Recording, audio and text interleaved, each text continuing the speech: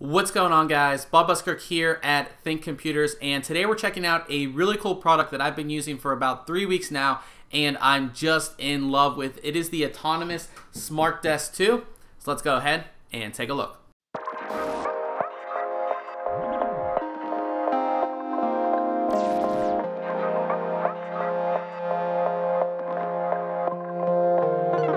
Autonomous let me completely customize the desk that they sent to me. So this is just like what you would do if you would be ordering directly from them. So you just go to their website, and of course we select Smart Desk 2, and prices start at just $299. And that is really great price for the type of adjustable desk that this is. So for my configuration, I had to go with the bamboo finish.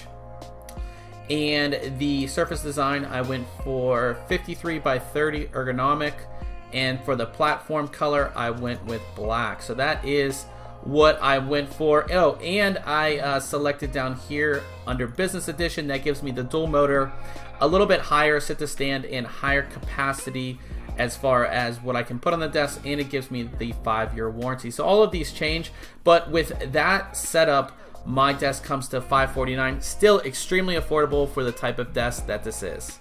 The desk will come to you in 2 different parts. You'll actually get the desktop in one box, and then you'll get the frame in a second box.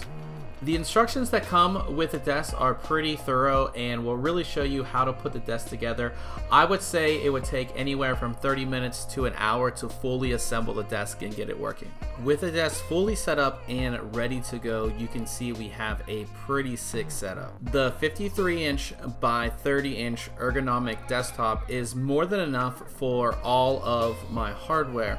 I have a 34-inch display up there, both my keyboard and mouse, speakers, and a few other things.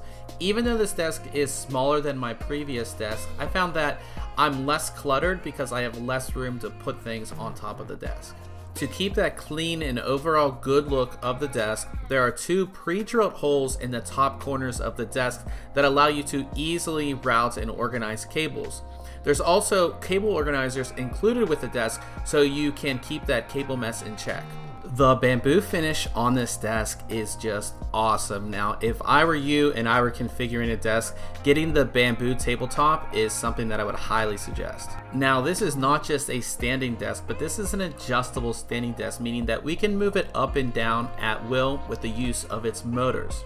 We have the Business Edition, which features a dual motor and starts at 24 inches and will adjust all the way up to 51 inches. To adjust the height of the desk, there are simple controls on the front. You have up and down, as well as 4 available presets that you can configure yourself. There's also a display showing what height you're at. So for me, I have 3 height settings programmed into the controller to help me work differently throughout the day.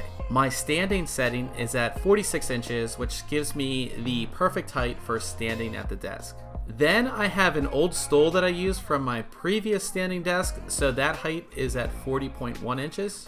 And then finally, I have my sitting down height, which is at 27.9 inches. This setup allows me to stand during the first half of the day, and then as I get fatigued, I can either sit in my stool or sit all the way down on the comfortable chair. One last thing that I wanted to suggest, if you're going to go ahead and configure your own Smart Desk 2, is to go for the ergonomic version of the desktop. This actually allows you to sort of rest your forearms on the sides, and this is great especially if you're standing. When it's all said and done, the Autonomous Smart Desk 2 is a really great choice if you're looking for an adjustable standing desk that allows you to stand and then adjust it down to sit down as well. Remember, these start at only $299, and you can obviously go up from there, but the build quality is great, it works really great, and it's really changed how my workflow and how I actually work throughout the day goes.